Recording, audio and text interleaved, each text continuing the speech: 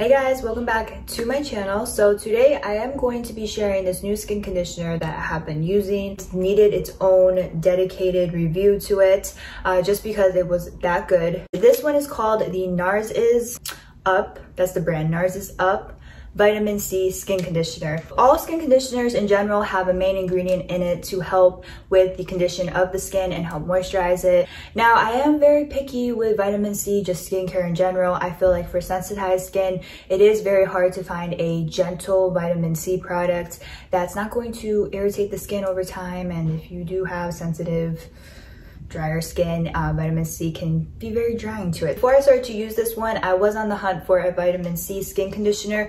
So I got this one. Honestly, I didn't share this one because I didn't really like it that much. And the brand is kind of hard to find. I tried to research it and translate everything, but the closest one I found, I'll link down below. So the vitamin C in this one actually comes from the second main ingredient in here, which is lemon fruit extract. And this one also has collagen in it. So for this one, I did try on my face and my body, and I found that it was a little too harsh to use on my face. Even though it's just a water, I just felt like it was a little irritating to sensitive skin. And then for my body too, I found no moisturizing or soothing benefits from this skincare water or skin conditioner. So that was like the main reasons I didn't really talk about this one that much, just because it wasn't really something that I would incorporate into my routine. But I found one that was an alternative to this one, still had vitamin C in it, and it was a lot more gentle and a lot more effective. So I am going to show you how I do use this in the morning time and the nighttime, but you can do it this old traditional way for a skin conditioner. Just cup it in your hands like a puddle, pat it into your skin, let it dry,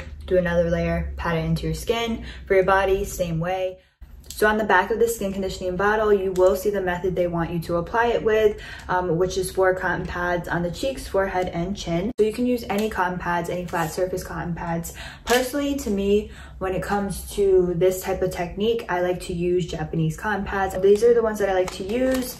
It just says natural cotton puffs, and they actually can be used to wipe down the skin, or you can use them for this method. And your skin, I take about that much. You can put the skin conditioner into like a little bowl and dip your cotton pad, but I find this is fine because by the time you stick it onto your skin,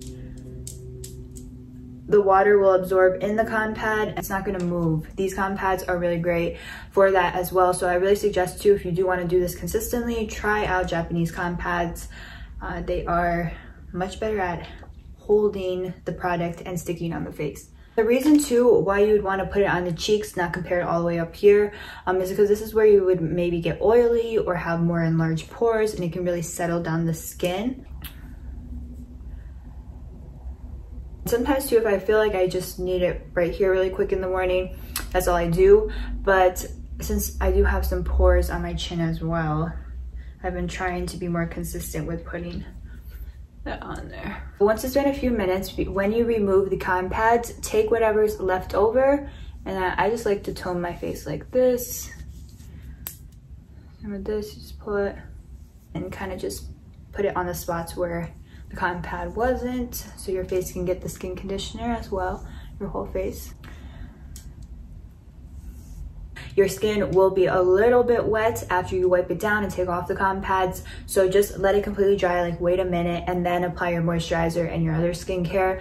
But your skin will feel nice and calmed down. It's super soothing. If I do have irritation or redness in the morning, using that little cotton pad method really helps to take the redness out. Just for some reason with this formula, with the cotton pads laying onto your skin, works just a lot better. I feel like the product is able to work and penetrate a lot easier into the skin. So the ingredient list in this, it does list that it does have alcohol in this. So if you are sensitive to that, just keep that in mind. I find though that alcohol in skin conditioners don't really, irritate the skin. I find that it's not the most irritating ingredient. So this one ingredients, as far as like the vitamin C, is the collagen, and then it also has citric acid in it, which is also like a citrus type derivative from fruits, citrus fruits. But I find that ingredient in general is just not as irritating as the lemon fruit extract as this one. But if you're not sensitive to lemon or you don't have sensitive skin, this one might really work for you. But I'm just saying I like my products in general just to be a little bit more on the gentle side. Okay, so now touching upon the main ingredient from these skin conditioners, which is vitamin C. Why would you want to incorporate vitamin C into your skincare routine? Now, I was always kind of skeptical about that ingredient. I feel like in the Western market or the Western world, it is kind of shown to be a brightening product. Like vitamin C is supposed to help lighten hyperpigmentation and brighten your skin and make you have that glowy type skin. Now, I feel like that is not a myth, because vitamin C does have properties to help, you know, brighten, lighten the skin, but I feel like that's not the main thing. The reason I wanted to start incorporating the vitamin C into the routine gently is because it helps with the production of collagen, and it also helps to maintain and protect the collagen that you do have. Vitamin C actually accelerates the production of new collagen, which helps the elasticity of your skin, which is what is very good for anti-aging.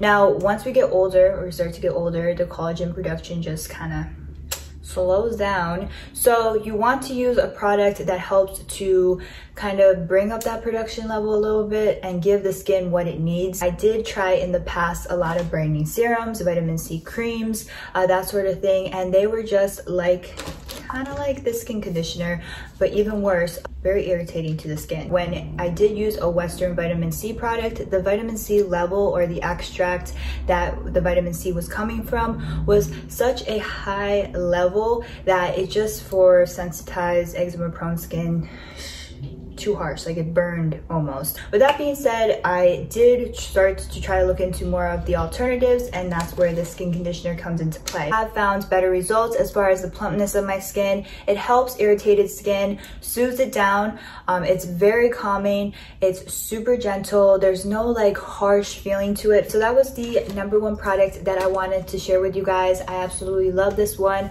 Of course, with all skin conditioners, since they come in such enormous bottles, you have to be really consistent with them. That's why they give you so much product. It's not something that you want to do every once in a while or a few times a week. Do it morning and night, work through the whole bottle, and you will see that the condition of your skin changes. In all of my skin conditioning reviews, I say that you have to be really consistent with it, but it is worth it. Skin conditioners, it's just not a sometime product, meaning you just, you know, sometimes use it and expect a result. You gotta stay dedicated to it. Then with this too, I do buy it at my local Japanese market, Tokyo Central in Maine, and it was on sale. It was only $5.99. So if you do have that store around you, I would definitely check it out. But if you do not have that store around you, I will link the product link down below, because you can purchase it online. I believe it's a little bit more expensive. It's like $9.99, but it's definitely worth it, especially for the amount of product you get and how much use you get out of it, and also what the results will be. So I will put that in the description box down below, along with my other skin conditioning reviews. I hope that you found this Japanese skin conditioning review helpful. I really wanted to share this one with you because it is very good, very comparable to NATURIE. So if you're a fan of that and you can find this one and give it a try, I'd really recommend it. With that being said, if you guys do have any questions, leave it in the comments down below, and don't forget to like this video for more skincare videos, and subscribe if you haven't already, and I will see you in my next video. Bye.